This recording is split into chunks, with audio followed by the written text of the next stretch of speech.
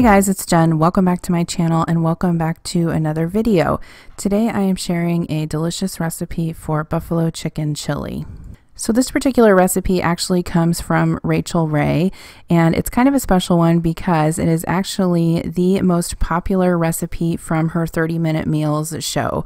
I used to watch this show obsessively when I was in college, and I collected all of her cookbooks and many of her kitchen gadgets, and so she will always have sort of a special place in my heart, as it's when I sort of learned to cook and learned my love for cooking. So this is a great recipe that you can make either on the stovetop or the slow cooker, but today I'm actually going to make it in the Instant Pot. So here are all the ingredients that I'm going to need. I have my 8-quart Instant Pot. I'll link the one that I have down below, but like I said, if you don't have one of these, you can definitely just use the stovetop.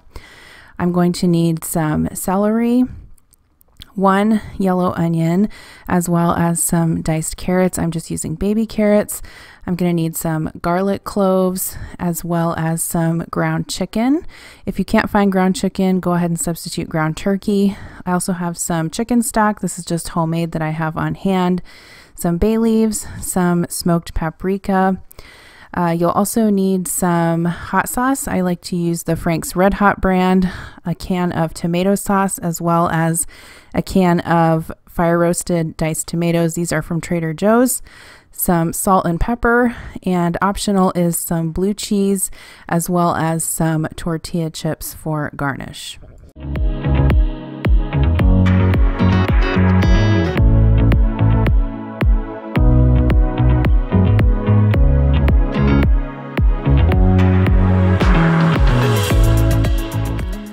So I'm going to start by dicing up all of my veggies for this recipe. I'm starting with the celery. I do like to cut my celery stalks lengthwise before I cut them crosswise, just because you get smaller pieces of celery. I'm not a huge fan of celery. I do like the flavor of it, but when I cut it up like this, it just makes it smaller in the actual dish, and you almost can't even tell that it's there. I'm using baby carrots just because that's what I had on hand. If you are using regular carrots, I believe the recipe calls for 2 large carrots peeled and diced, but use whatever you have on hand, definitely. I also forgot to mention that I will link this particular recipe down below if you'd like to print it off and make it yourself. And as well as I will link the chef's knife that I have. I always get a lot of questions on that, and I also get a lot of questions on my butcher block counter. Yes, I chop right on it.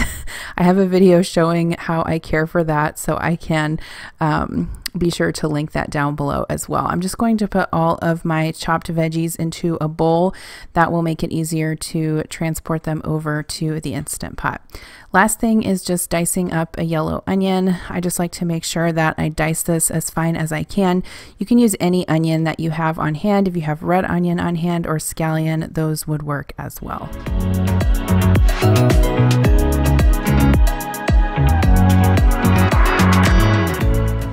So I have my Instant Pot on saute, and I have a little bit of olive oil in the bottom of the insert.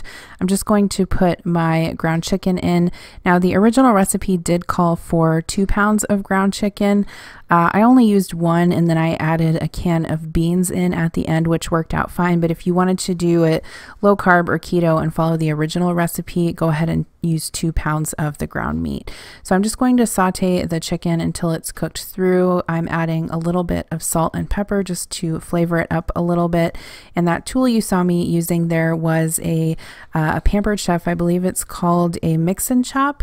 That is a great tool if you cook with ground meat a lot. It's one of those things that you don't think you need until you have it. I also got that from Pampered Chef, but they do have them on Amazon, so I'll link it down below. I went ahead and added my veggies, and next I'm going to squeeze in some garlic. I do like to use a garlic press for this. It just makes it so much easier to extract all of the flavor and juices out of the garlic. So that goes into the Instant Pot, and then I'll just leave this on saute and stir it around until the meat is cooked through.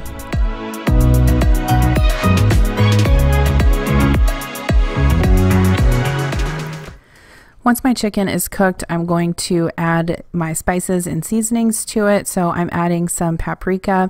I can't remember whether the recipe calls for smoked paprika or not, but that's what I had on hand from Trader Joe's, and so I used that. I'm also adding some salt. You don't want to add very much spice to this because you're going to add hot sauce, and that will be plenty of spice enough. I'm adding the 1 can of fire roasted diced tomatoes, 1 can of tomato sauce, as well as my chicken broth, and a 1/2 cup of the Frank's Red Hot. Go ahead and stir this around until it is well combined. If you're making this for young kids, I would probably cut back the hot sauce to 1/4 cup. It wasn't too spicy for my husband and I, but definitely probably too spicy for my kids. The next step is to add a bay leaf, and then I'm going to put the lid on my Instant Pot, set the vent to sealing, and I'm just going to cook this on the chili setting. I am adding beans at a later point because they're already cooked through and I don't want them to get mushy cooking in the Instant Pot. Same thing if you were doing it on a stove, you would just let this simmer as the recipe calls and then add the beans at the end if you wanted to add those. So once the Instant Pot is done cooking, I went ahead and did a quick release. I tried to direct it under my range hood and turn the fan on. While that's releasing, I am fixing up the garnish. So I have some tortilla chips laid out on a baking sheet.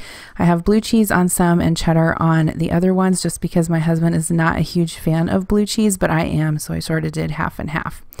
So here is my buffalo chicken chili all completed. You can see that everything is well combined. The chicken is really tender and it is delicious. You can go ahead and give it a taste. If you need to add some extra salt and pepper or sugar, go ahead and do that.